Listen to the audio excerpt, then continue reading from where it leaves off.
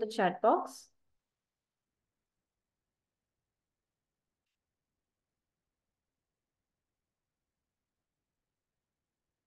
So today's topic is physical structures, quality standards for physical structures. Page number I'm not sure of. These are few many topics together compiled in this one presentation.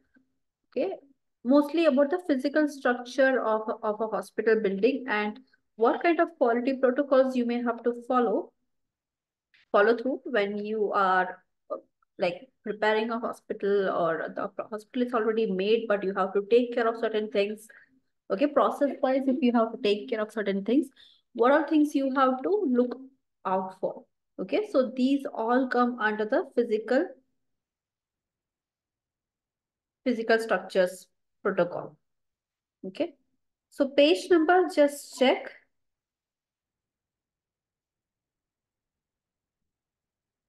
Those who have the textbook, quality standards for the prevention and control of infection. If you find this topic, you can mention the page number in the chat box for others, for the reference for others who are joining late.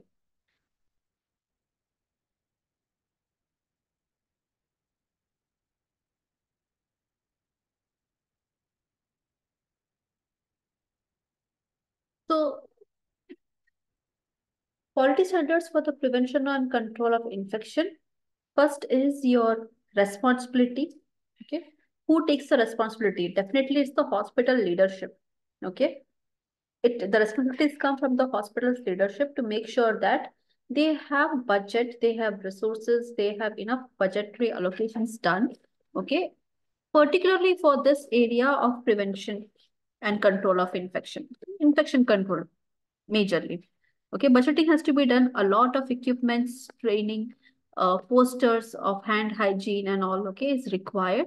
Okay, a big chunk of your budgeting will go into prevention and control of infection. So the key responsibility lies with the heads of the department of each clinical as well as non-clinical areas, along with the hospital leadership, whoever is the administrator, CEO, director. Okay, so they all are also responsible for these quality standards. And next, coming to the resources, what resources you require? Definitely you will, if it is a multi-specialty hospital or even a hospital with more than 50 bed, okay, 50 bed or 100 bed, you should have your own CSST. Okay, Central Sterile Supply Department should be there. And enough amount of gloves, gowns, all the PPE should be present. Disinfection, sterilization, decontamination, materials, liquids, detergents, disinfectants required. Okay, it should be available throughout. Okay, all around the year, these resources should be available. Next is the goals of your infection control program. Is it clear to all your is the goals clear to all the infection control nurses? Not just the nurses, are the infection control nurses clarifying these goals and objectives to everyone, specifically the clinical practitioners? Okay, under the clinical practitioners, doctors, nurses, physiotherapists, everyone who is touching the patient, okay, they come under infection control program. Okay, so the goals of the infection control program, is it clear? Okay, just by having a written statement, it's not enough. Okay, those who are reading that written statement, are they able to comprehend it? Okay, that is important. Are they able to understand the meaning of it? Because the guidelines, the manner in which the guidelines are written is usually it has to be decoded. Majority of those guidelines has to be decoded with some examples. Okay, with some practical shows or practical videos or practical induction training classes which is shown. Okay, so the goals of the infection control program has to be decoded. Okay, it has to be communicated well. The receiving end, whoever is on the receiving end, they should be able to comprehend these goals. Okay, only when they understand where they have to reach, they will have a pathway, they will create a pathway to reach that place. Okay, those are the goals of infection control program. The medical equipment, devices and supplies, especially when it comes to equipments, preventive maintenance has to be done. That should be the main strategy. Okay, to reduce any issues with customer satisfaction. Okay. Preventive management should be your main priority. Okay. Breakdown maintenance will happen. Like, consider breakdown maintenance as near miss events. Okay. When you have a protocol of breakdown maintenance, and when you consider breakdown maintenance as a near miss event, uh, there will be a shift in the way how you will treat your equipments and devices as well as supplies. Okay, so focus more on preventive maintenance when it comes to equipments, devices, and supply. Okay, prevention is much better than waiting for something mishap to happen and then taking a corrective action. Okay, infectious waste, yellow bucket. Okay, yellow bin. Always infectious waste always goes in yellow bin. Okay, with a biohazard symbol. If it is infectious sharps, needles, it has to be a leak-proof, puncture-proof bin. Okay.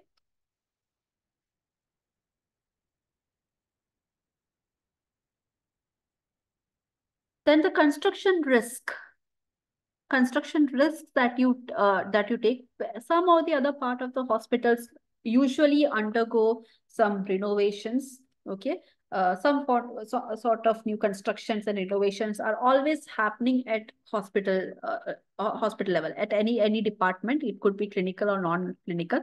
Wherever a construction is taking place, certain degree of risk is associated. Okay, certain degree of risk is associated with how the dust or the noise pollution that will be there.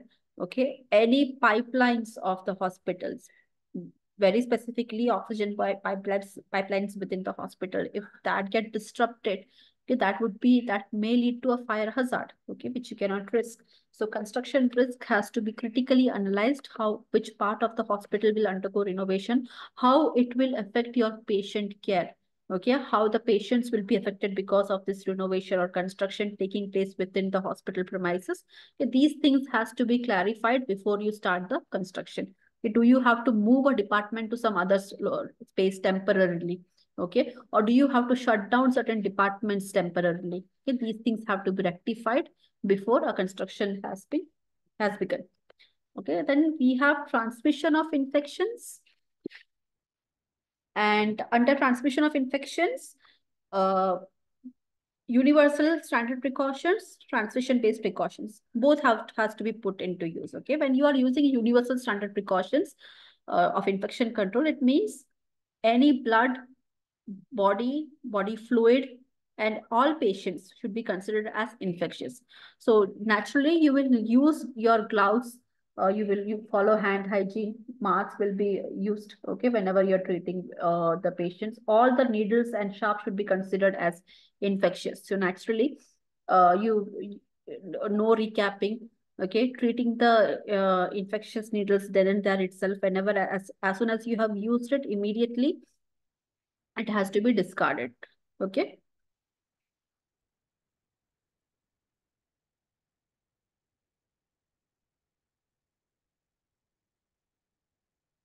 Next, we have the quality improvement and program education.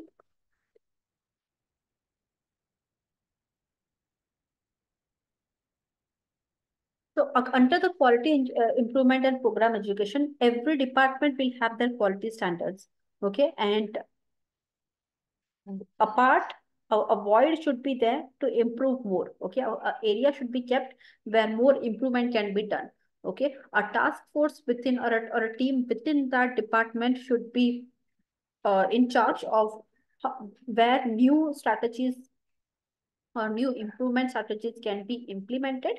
Okay, and eye out for the quality improvement should be there. Usually we call it as a Kaizen process. Okay, and then you have the program education in service training, induction training, uh, continuous nursing education, continuous medical education. Okay, they all come under program education. So teaching quality standards also should be a part of program education. Usually when it comes to program education, something clinical, medical, evidence-based practices, usually these are the topics that are taught to the clinical practitioners. Okay, very rarely quality standards become a topic of discussion. So more quality standard related discussion should be implemented in program education as well. Okay. So far, is it clear? Prevention and control of infection. Briefly, it's just these topics we just have to read through for exams. Major detailed questions will not come from this part of the textbook. You just have to read these topics 2 to 3 times. That is more than enough. Understand the concept. That is more than enough. Is it clear so far? Which all areas quality standards is affected when it comes to prevention and control of infection?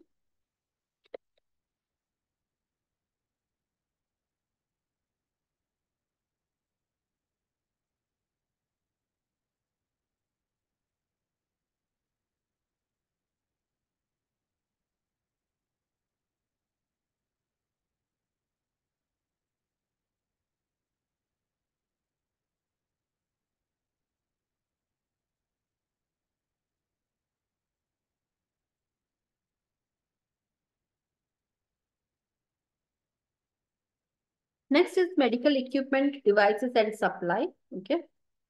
Bottom line is preventive maintenance should be your priority, not breakdown maintenance. And if breakdown maintenance has to be done, make sure it has not caused any affliction on the caregiver, okay, or the care receiver, patient, or the clinical caregivers.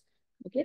So usually the three types of disinfection: low level, intermediate, high level disinfection, sterilization. Okay. Different strategies of storage after cleaning and sterilization. These are the protocols you have to follow for any medical equipment, device, and supply, because it is going to touch the patient's body. Okay. So based on this clotting classification, because all these topics, when it comes to disinfection, different types of disinfection, different strategies in sterilization, how do you store equipments after sterilization and after cleaning, what do you do? We discuss all these in a completely separate chapter, okay, in infection control. So you can check those recordings as well to have a clear-cut idea. Okay, so lower level disinfection is done for the equipments that touch the patient's body, okay, and but not inside of the patient's body, okay, external patient's body, which does not have any cuts or wounds or any rashes, okay. For example, stethoscope, sphygmomanometer, uh, the thermometers, okay, these can undergo low level disinfection. Okay, just what do you use in low level disinfections? Plain soap and water, or 70% spirit. Okay, that is also used as a low level disinfection. Okay, so these are the examples of low level disinfection. High level disinfection, it is used for equipments or devices or even supplies which cannot withstand the high heat, moisture, or pressure which is used in sterilization, especially autoclave. Okay, articles which cannot undergo autoclave or which cannot be put in hot air oven as well. Okay, the next best option is high level disinfection. Okay, usually it is done for all the devices and equipments used in scopies. Okay, endoscopy, colonoscopy, sigmoidoscopy, laryngoscopies. Okay, these are any equipments that are fiber optic in nature. Okay, high level disinfection will be done for that. And next you have sterilization. Different types of sterilization is physical, chemical, okay, plasma, pyrolysis, radiation based sterilization. These are different types of sterilization. Okay, thermal as well. So autoclave using moist heat and dry heat sterilization, that is hot air oven. Moist heat sterilization is autoclave. Then gases, that is ethylene oxide.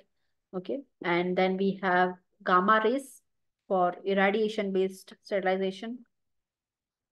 These are the different strategies of sterilization based on the area where you're performing, as well as like the healthcare system. And within a healthcare system, ethylene oxide can be used sometimes. Autoclave and hot air oven is always used. Plasma pyrolysis can also be used. Ethylene oxide is used rarely, not in all hospitals. And also irradiation is also not used in all healthcare facilities. Okay. For the risk it has, for potential risk it has already has for uh, towards the technicians and the staffs who will be posted in these departments, okay, where ethylene oxide gas, which is quite toxic in nature, and irradiation in which gamma rays are used. So these both may cause health concerns for the staffs. So usually we avoid using these two strategies in healthcare systems, but in pharmaceutical or at an industrial level where sterilization is required, okay, these techniques can be used. Storage after cleaning. Preferably, it should be a closed storage, not open storage. Moisture-free zone, okay? Should not have any, ceilings should not leak, or walls should not have any mildews or leaks or fungi infestation or termite infestation. These things should not be there wherever you're going to store your sterile or clean equipments or devices, okay? And restricted entry should be there. Wherever sterile devices are stored, restricted entry should be there, should be followed. So this is about medical equipment, devices, and supplies in short. Okay, in detail, you can check the uh, recorded sessions from infection control playlist as well. Okay. So is it clear to all?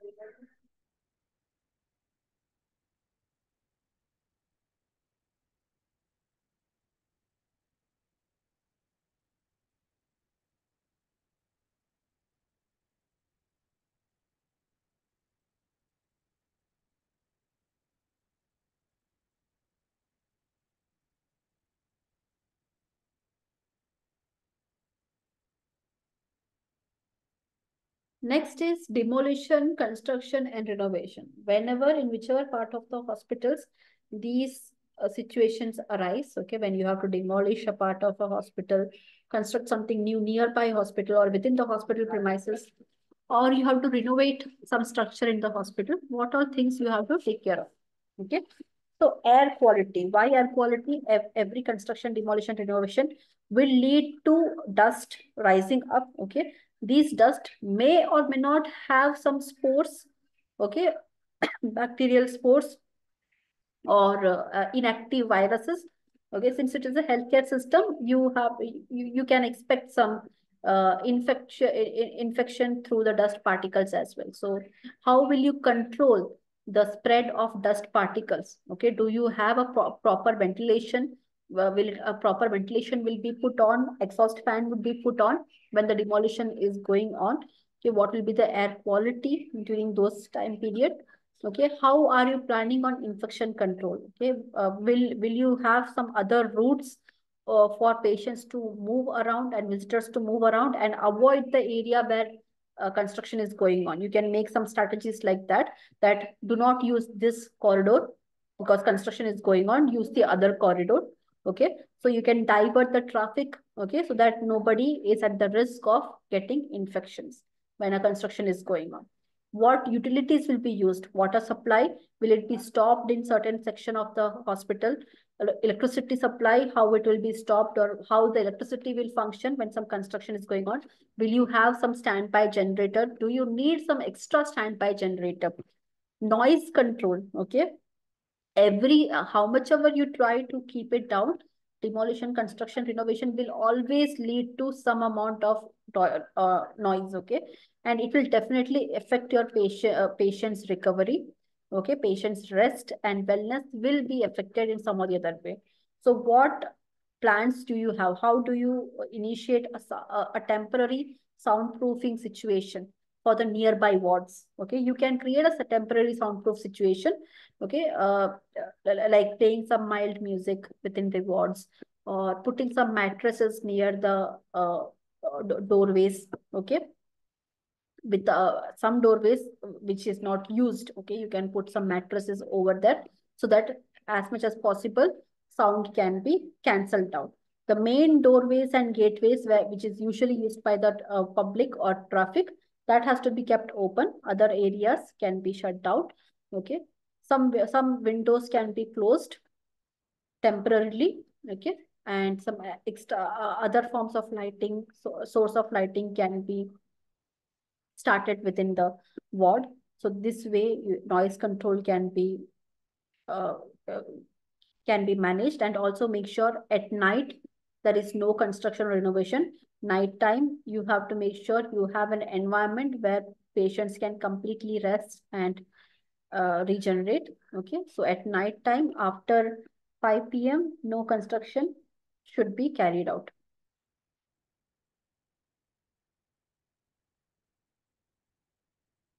Then hazardous vibration also, same way. The building kind of vibrates when you are using some um, borewell instruments, etc. Okay, so keeping some pacings between time space between uh, every round of using big instruments for big machineries for demolition or construction. Okay, having a quiet time as well in between, that could give a proper rest to the patients as well. Hazardous materials used in construction, cement dust. Okay, especially if your renovation is going around or happening around a pulmonary ward, a respiratory ward, you have to be very careful about this. What kind of materials are you using in your construction? Is it hazardous to the patients or the nearby environment? Emergency services, will it be disturbed? Okay. Will there be any changes in the emergency services? It has to be rectified.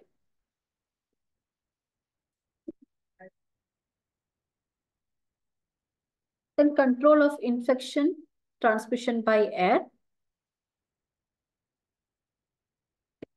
Barrier precautions, that is wearing gloves, mask, eye shield, face shield. Okay, so these can control the using these articles, and also hand washing. Okay, usually barrier precaution means how do you control the direct contact or direct air contact. Okay, so mask, face shield, eye goggles, and gloves. These are the main barrier precautions used to control the infection transmission by air. Then you will have airborne isolation rooms, airborne infection isolation room. It is negative pressure room, basically. So uh, if you have 10 ICU beds in your hospital, one should be an isolation bed. So at least one negative pressure isolation room you should have in your hospital. Completely dependent on how many ICU beds you have. Okay, 10% of the ICU beds should be isolation rooms or isolation beds. So when we talk about airborne infection isolation room, usually it is negative pressure isolation room, okay, where you keep infected patients. The other form of isolation room is positive pressure isolation room, where non-infected patients are kept to prevent them from catching any infection from the environment because they may be immunocompromised. Then temporary negative pressure isolation room. So this is created temporarily, like if you are passing through a pandemic or epidemic in your area, okay, and you do not have enough number of isolation rooms, a temporary negative pressure isolation room can be created with exhaust fan. And if you have an exhaust fan, UV filter, and if you can slightly change the construction of your doors, you can just put the automatically closing kind of a situation for your doors. You can create a negative pressure isolation room within, like you can convert any ward into a negative pressure isolation room. Exhaust fan should be there, UV filters should be there, and automatically closed and shut, open and shut doors should be available. Then HEPA filters, high efficiency particulate air filtration system, should be installed. In OTs, compulsorily it should be installed. All operation complexes should have a HEPA filter. It filters out 99.99% of microbes, up till the microbes who are less than 5 micrometer in diameter. Okay, that can also be filtered. Some of the microbes who are even less than 5 micrometer in diameter, those microbes can also be filtered out using HEPA filters. So this was about, in brief, about the quality standards that you can follow for physical structures. Just read through the chapter. If you have any queries, you can ask in the chat box.